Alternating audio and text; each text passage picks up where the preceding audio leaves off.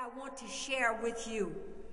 As I looked at the faces of Ethiopia, I felt such a kinship, such a deep love. So I wrote this poem called Your Face. There is something in the structure of your face, bones sharpened to nostril silhouettes, slender limbs of royal framing poured into names that are familiar. Yet I do not know you. Who are you that stirs my heart to feel this kinship rhythmic pattern? The experience is this. When I go home to my family, my heart races with love and joy to see and hear the sounds of my relatives. How can this be the same experience whenever I encounter you of Ethiopia? Man, woman, or child, the response is the same.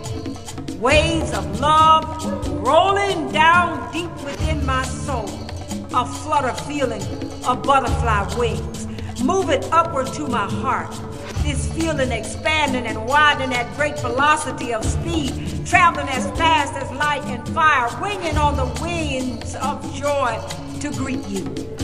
I pray that my love does not frighten you away. I cannot help this moving whirlwind of fire within. I hear the words over and over and over. Ethiopia shall stretch out her hands to me, and I will bring them into my bosom.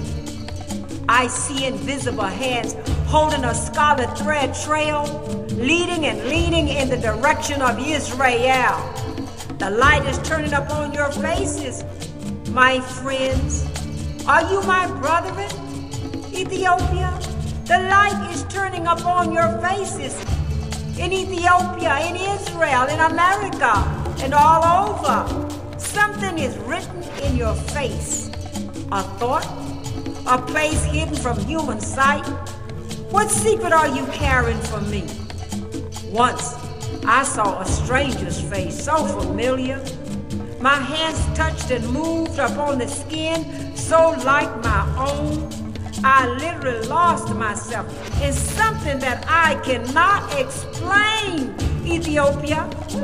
So I searched faces looking for that moment to live again with fresh awakening blooming like the rose of Sharon.